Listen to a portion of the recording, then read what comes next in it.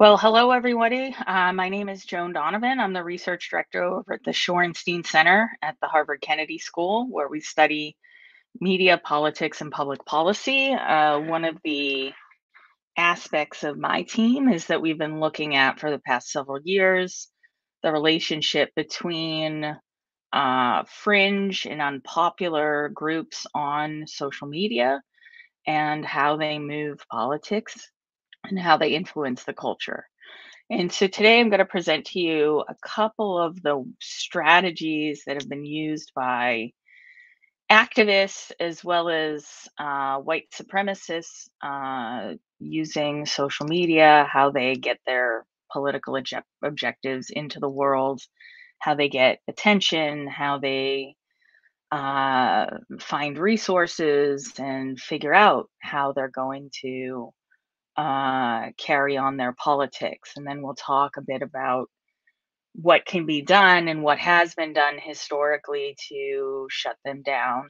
And then hopefully, what we'll end up on is a discussion of how do we make this better? How do we build a public interest internet? How do we think about the role that journalism should play here? What is the role of librarians? What is the need for activists to focus on as we think about justice online, representation in politics, and of course, the ways in which technology should really serve us instead of the few people that have figured out how to consolidate technology to work pretty much only in the service of profit. And I'm really happy to be here today as over the years, I've learned a lot from activists in Barcelona about how to use the internet and social media for social good, despite all of these problems that I'm about to describe, and how those problems have really impacted our capacity to do politics and to make the technology that we think society should have. Instead, those who decide what technology is and does tend to mold it so that it serves, first and foremost, the security state, as well as the profits of very few, very large companies. In the US, there's just a few companies in Silicon Valley that take up most of the revenue that goes into the innovation space. And um, if they do find that there's competition, they buy it up and shut it down. And so we're in a really bad spot in terms of our technological futures if we can't run minor experiments that would question the design of our current social media landscape or question the design of our infrastructure because of the way that it is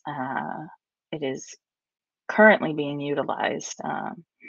And so, without further ado, this presentation is called Rough Justice, and it's really about the moment that we're in the United States post Charlottesville, which is there was a very large white supremacist rally where several people died and hundreds others were injured, and it probably never could have come together and happened the way it did if it hadn't been for networked organizing and a news media or a press that was ready, willing, and able to amplify the voices of white supremacists. And I'll go through all of that in the presentation.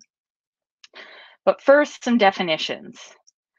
Demonetization. So, one of the strategies for stopping white supremacists and extremist groups from growing and using online tools has been demonetizing them. That is, removing privileges or access to built in features for profiting off of content or social networks. Deplatforming, that is the permanent account removal, usually used on multiple social media platforms.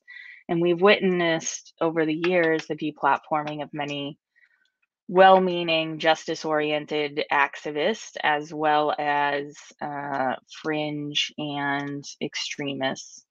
And this goes against some of the principles in the United States that are used to govern the internet, has caused a lot of problems. The idea that everybody should have a voice online, even if they're using it to organize genocide. I, of course, do not take that position. I think that if you are using platforms to organize violence against another race or gender, that under no circumstances should these companies keep your content circulating. And then lastly, we're dealing with media movements. That is, groups that connect, collaborate, and organize by making their own media and networks across various information and communication technologies. I think many of us are familiar with media movements, probably participate in them ourselves. But I promise you that the white supremacist movement has gone global. And one of the ways they've gone global is because they too are fashioned as a media movement. That is, they create their own media, their own podcasts, their own articles and blogs in order to keep groups together. The problem with that, of course, is that the articles and blogs and podcasts and video content are made to attack and disrupt the political organizing of, in the US, mostly people of color or women or any group that they view as a target, including the boogeyman of Antifa or anti fascist organizing. Prior to that, it used to be the group Anonymous. They would demonize Anonymous, and it was less impactful, of course, because not everybody knew who Anonymous was at the time. But they also organize as what we would call anti-media movements. That is to say that they organize against the mainstream press and they try to plant narratives and junk news into the information ecosystem that makes mainstream news outlets, like here in the US, CNN or MSNBC or the New York Times, trying to make them look ridiculous. So, why can they do this? What is the terrain that they're working in? And for this, I draw on the work of Sasha Costanza-Chalk, who says social movement media practices tend to be cross-platform, participatory, and linked to action.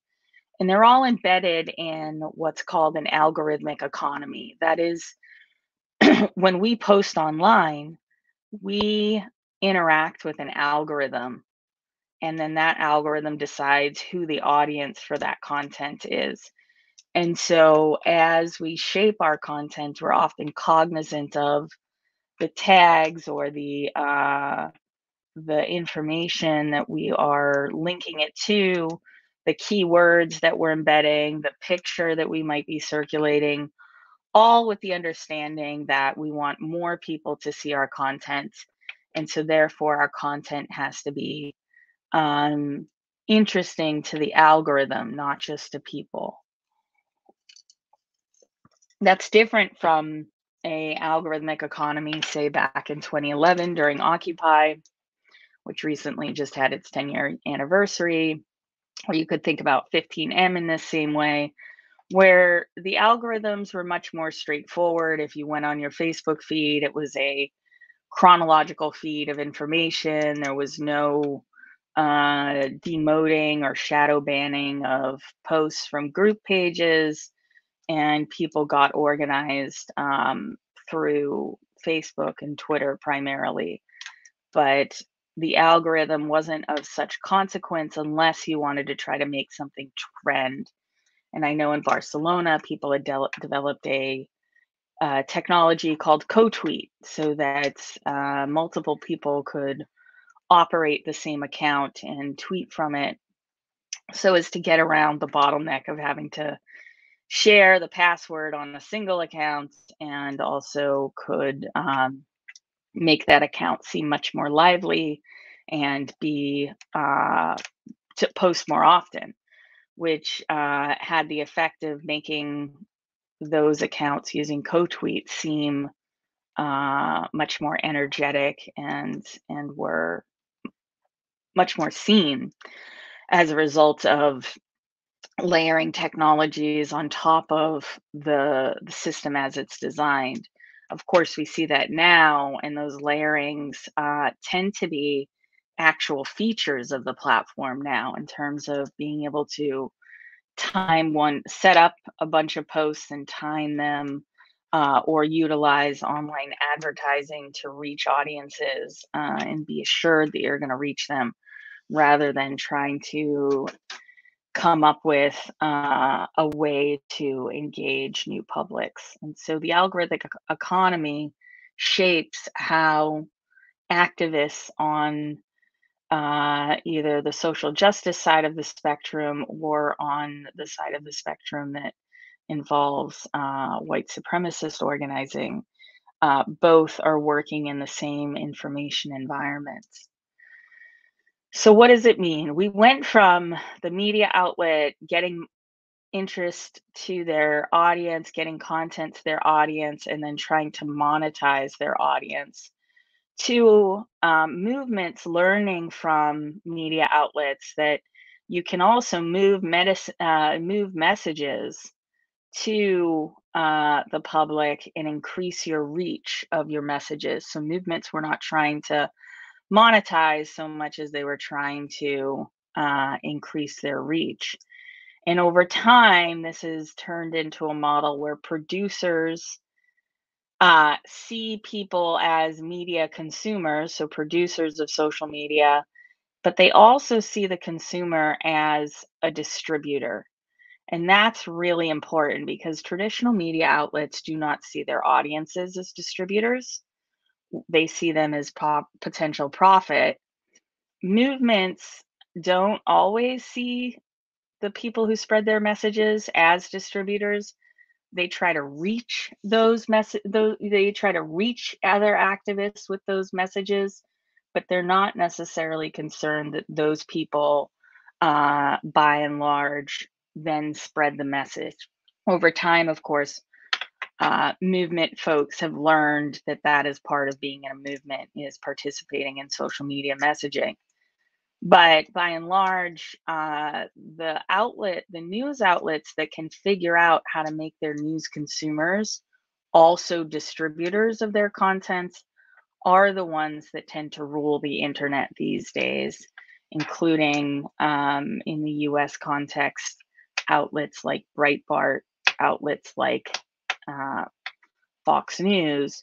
And as I'm going to talk about today, live streamers approach this in a different way. So live streamers are people that go to events and stream it live. So whereas something like the New York Times would use websites, social media, email news, and podcasts and YouTube to distribute to a bunch of other platforms, we have a different relationship now with audiences that are expect to just be the distributor themselves. In movements, we call this rhizomatic communication, which is the simultaneous use of multiple channels for collecting, sorting, and broadcasting information to coordinate action across different platforms. And while these tactics were pioneered by social justice organizations and groups like 15M, Occupy, Black Lives Matter, the unfortunate situation, or even the municipal movements in Spain, these actions or this particular use of the web has been, I hesitate to use democratized. I think it's just spread as a set of tactics where fringe groups have figured out that the combination of using all of these tactics moves their ideas into the mainstream. And so you have groups like Unicorn Riot, which began covering events during Occupy, Justice for Trayvon, Black Lives Matter, Standing Rock, and is now publishing leaks from far right message boards and chat rooms. They're approaching this, and this is a proto anarchist organization, very left wing, are using a series of platforms in order to get their message out there. But you see the exact same thing happening on the right. A group called the Red Elephants, self-described as a media militia, began covering protests and conducting live doxing at protests and infiltration of leftist groups. Vincent James is the founder, but has co-streamed with Baked Alaska and other known white supremacists in the US. But they too use a rhizomatic structure to get their content across, which means that the internet itself is not neutral, but it's crucial. And we have to care what the content and the behavior is of different users, even if they're all using the same technology. And I think that that's really important that we understand is that technology can be used to different ends. And that's really the conundrum that we're in right now is technology companies will say, well, we just put the technology out there, people use it. But there was one case study that we should look at closely where technology companies behave differently. And so during the Charlottesville Unite the Right rally, where a bunch of online groups came together, fringe groups and organized white supremacists and militia groups, headed up by Baked Alaska, Richard Spencer, David Duke. These names might not mean much to you, but they are well-known white supremacists in the US. During this rally, there was a large anti-fascist contingent, and a car, a Dodge Challenger, was driven into the protest of the white supremacist rally. And this here are fake content collages, evidence collages that were made and circulated on far right message boards, blaming this guy Joel, claiming that he's a leftist, he's a punk, he's a Bernie fan, in order to cover up for the fact that it was a person who was part of an organized white supremacist group who used his car to attack this crowd and killed someone. And this led to tech companies behaving differently. So, right prior to this rally, which was August 12th, 2017, we saw Airbnb cancel the reservations of people going to Charlottesville for the rally. We saw Facebook remove the Unite the Right event. We saw altright.com, which was Richard Spencer's website, was DDoSed or made impossible to use by activists. Then Monday, after the rally, we saw significant changes, a different attitude from companies. GoFundMe removed campaigns to raise funds in support of James Fields. Facebook deleted links to hate-filled articles about Heather Heyer, who died, across the site, and removed a number of extremist accounts and pages identified by Quartz Magazine to be extremist pages. Discord, which is a chat server for chat app for gamers, shut down the server for altright.com for messages violating their terms of service. GoDaddy, which is a domain hosting site, dropped the site The Daily Stormer, which is a far right site, after a hateful article was published about Heather Heyer. And Google froze the Daily Stormer domain, so they couldn't move the domain anywhere and reset up the infrastructure of their movement.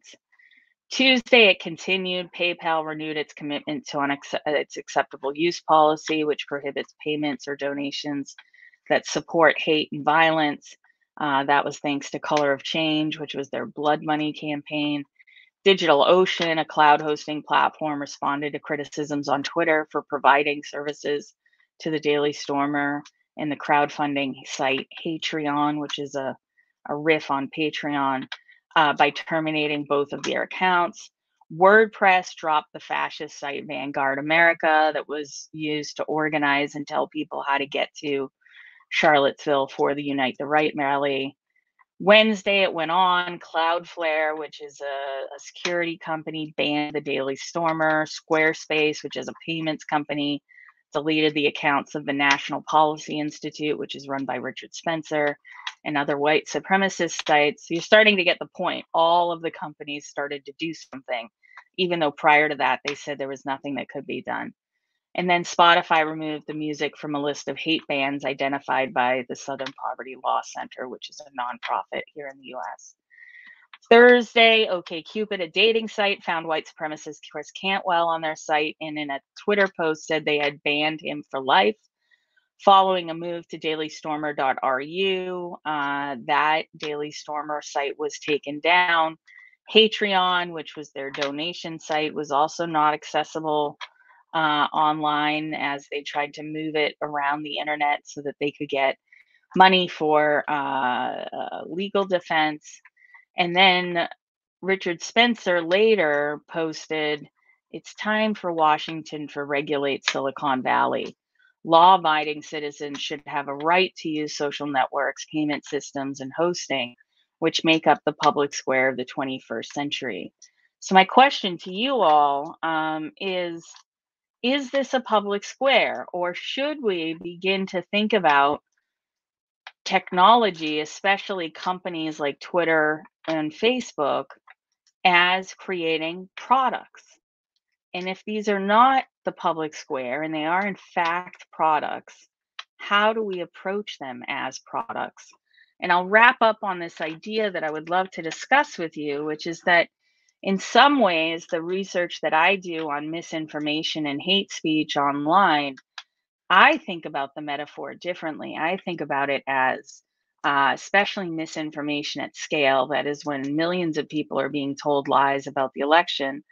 I think about it as secondhand smoke. I think that it's really important that we do know the true cost of misinformation. We know who pays the price for white supremacists and other organizations seeking to bring about genocide or a white ethno state through genocide. I think that we should, as a country and as activists, think about the public health costs of unchecked misinformation, because, as you know, social media doesn't just allow you a place to post content.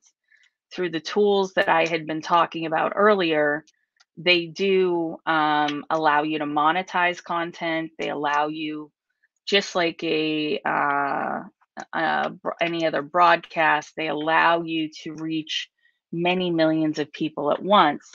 And we see the consequences of that. And through the Unite the Right rally, we see also that companies are willing to take action.